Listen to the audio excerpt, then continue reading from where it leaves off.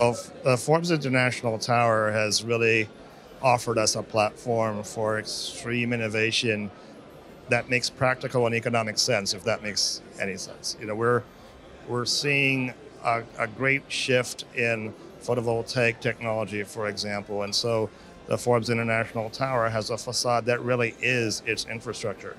It is a live, living, breathing energy plant. And so it's giving an output of about 25% of that building's energy that is really unheard of in the building stock. We're exploring new materials or new concrete mixes for low embodied carbon for the foundations and for the cores. We're looking at air systems and the psychology of comfort as it relates to human behavior and how people react to things like glare or direct sunlight or patterns of movement through the sun. So we are constantly learning about these things, and we're constantly looking at projects like Forbes International Tower to help us take the next step. And we're very excited about that building. It is offering us a new discussion around not just building stock, but cities as a whole. We think that that building will serve as an example to shift the idea of construction from building to infrastructure. And now we think that it's beginning to influence how we think about infrastructure of not just the district, but the entire city. And we think that this project has the potential of serving as a lab for the entire world to come and visit and see and understand how this is plausible, not just possible, but plausible. And from an economic standpoint, life cycle, net zero carbon, it's very exciting for us. It looks like it's going to be a fantastic project. Yeah, it's no longer a deficit, it's an asset. And if we thought about all our buildings as assets or contributors, then we would be in a completely different equation around not just carbon, but just the economics around our cities, right?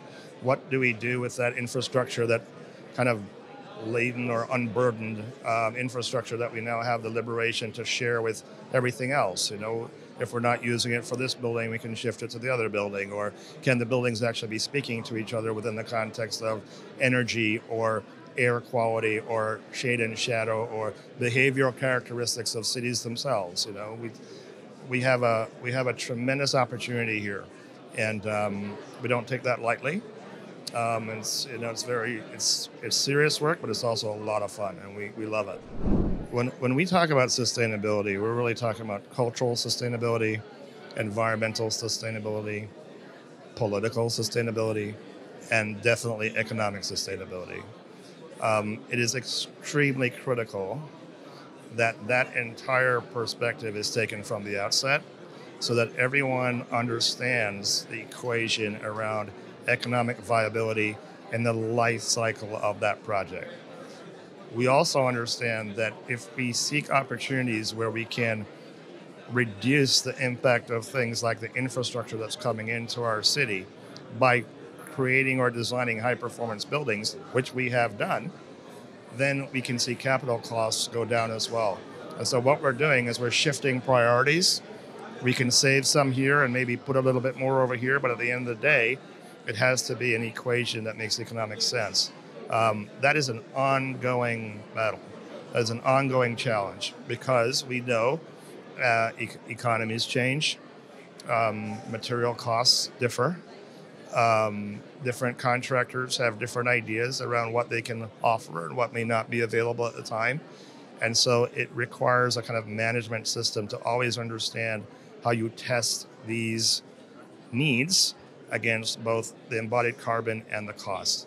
And at the end of the day, if we see that all the way through, we can deliver the product on target, and that's the goal.